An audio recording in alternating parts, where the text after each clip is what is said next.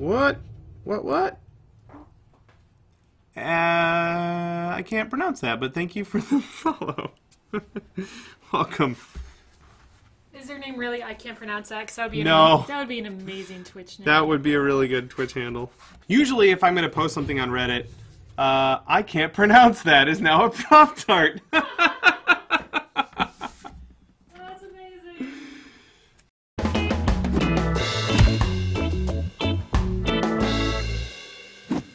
Greetings, fellow makers! Hey, it's Bill Duran here, prop maker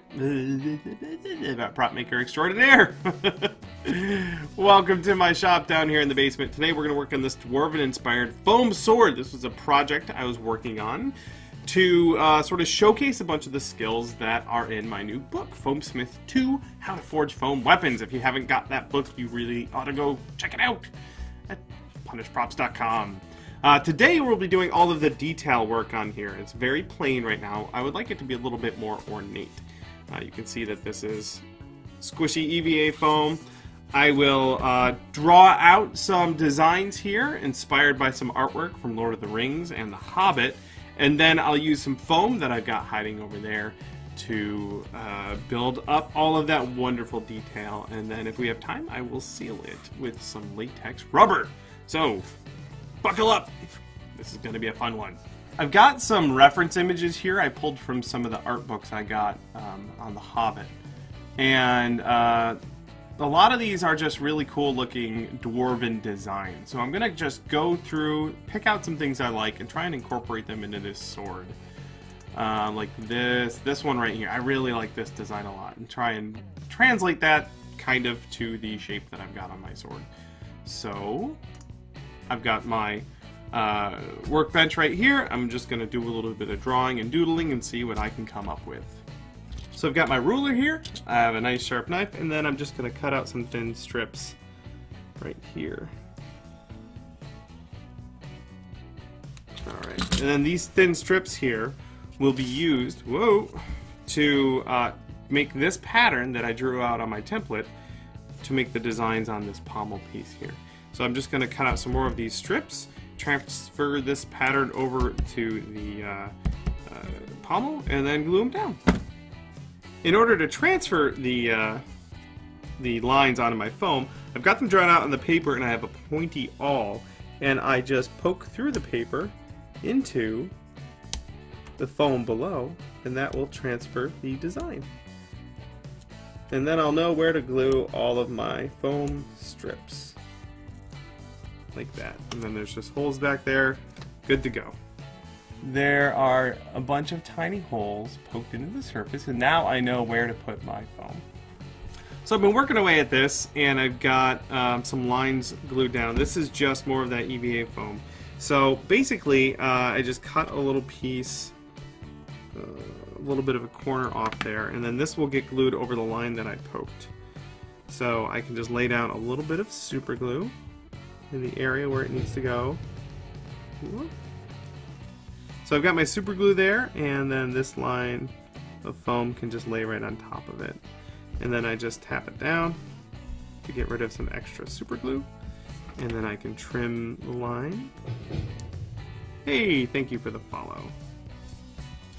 Once that's trimmed, we have a nice piece right there, and we can continue the design.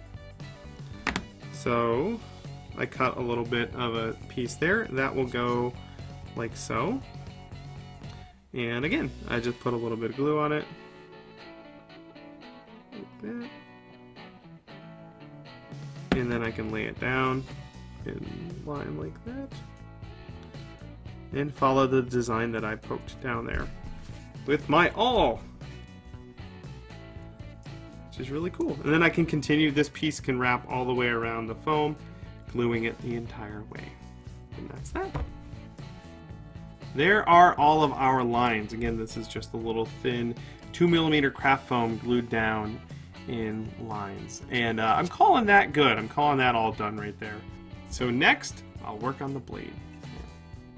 We're doing the same thing with the blade as we did with the pommel, which is hiding. Where'd that go? Oh, there it is. There we go. Just a slightly bigger scale with thicker pieces of that same EVA foam. So this stuff is just getting glued down in a line like so, and then wrapped around the blade, just like we did before with the pommel. I just lay down a little bead of super glue, line up my piece like so, let it dry real quick, and then I'll trim a little part of it down. Add the next part. That looks like it needs just a touch more glue under it. There we go. Then this part that I just cut off can get flipped around and glued down like that and wrapped around like this. And there we go. There we go. Just wrap it around like the rest of the parts there. And that's one of my favorite parts about using this this foam, is I can just take this part that's supposed to look like metal. It will eventually look like metal, but I can just wrap it around by hand, just like that. And then finish it up on the other side and keep going. Ta-da! Here is our blade now with all of those lovely detail lines on there, and there's the pommel. Now is the time, I think, to glue these together. I'm going to seal this with latex, but what I'll do is I'll glue these two pieces together, and then I can hold it by the handle while I'm brushing on the latex, and then I can put this in a clamp to suspend it while I'm working on it. But it is definitely time to glue this together, and I'll just use some super glue on this piece right here, like that, and glue it down. So here we go. No looking back now. Let's just commit to this thing. Once I do this, it's going to be like that forever. Goody. Don't put it on backwards. Thank you for the advice, Brittany. Just like that. And it's pretty committed at this point. There we go. And it doesn't want to come out. So that is our sword all glued together. And now I can get ready to seal it as I hit my microphone with the sword. Ta-da! To heat seal this, I'm going to use a blowtorch. It's crazy, I know. I'm going to be careful with the blowtorch. You could use a hot or a heat gun if you want, but I'm going to do that. And just run it quickly along this, just graze the surface. Carefully. There's a little bit more of a shine to it. Any of the fuzzy bits that are still remaining will get torched off, which is really nice for the texture.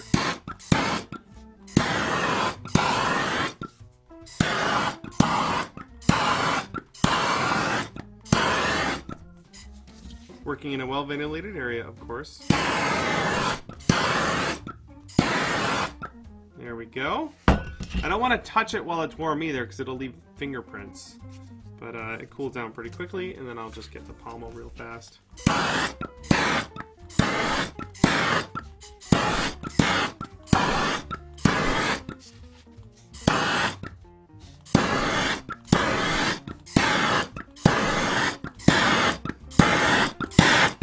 There we go. And there we go. Nice texture. Everything kind of tightened up a bit. And I'm happy with that. Alright, cool. Watch those arm hairs, yeah. No kidding. Heat sealing kind of tightens up all the pores in the foam. Gives us a better surface to work with. And if there are any little fuzzy bits on the edges that we sanded, those get torched off. And just better for our process. I'm sealing this guy with a latex rubber. So I've got a bit of that mixed up here. It's just latex rubber that's been thinned a little bit with distilled water. And then I put a little bit of pigment in it. This is a screen printing ink. It's basically a really thick acrylic paint. That's all been mixed up in my cup right here, ready to go. And I like to apply it with a foam brush. I just have a hunk of foam right here. And then I'm just going to brush it on, making sure to get the latex in all of the cracks and crevices to ensure that we get a nice seal on all of our piece here. So I'm just dabbing it on to make sure that it goes in all the little crevices. I don't want it to be too thick or else it'll take forever to dry. but I do want to make sure I get really good coverage, and especially make sure I get in all of those little nooks and crannies to make sure it's nice and sealed. Whoop.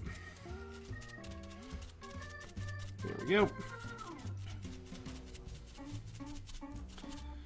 I'm brushing a little bit over the handle here, and that'll be overlapped by a piece of leather when we finish this. Like so. There is one layer of brushed on latex, and it's gray, but it will dry black. In fact, the handle here has started to dry just a little bit. I'll let that dry just about all the way, and then I'll brush on another layer. And then I'll probably spray a bunch of layers on top of that.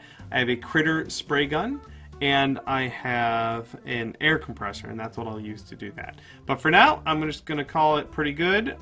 If you were doing this at home, you could just brush on more layers yourself, like so.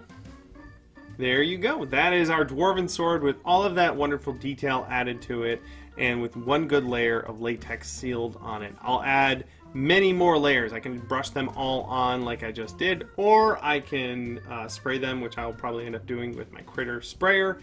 But there you go. That is the gist of adding detail and sealing with latex a foam weapon. If you want to know more about foam armor and foam weapon making, then you'll want to check out the Foamsmith books that we have for sale on punishedprops.com. We have both digital and print versions of both Foamsmith 1 and 2.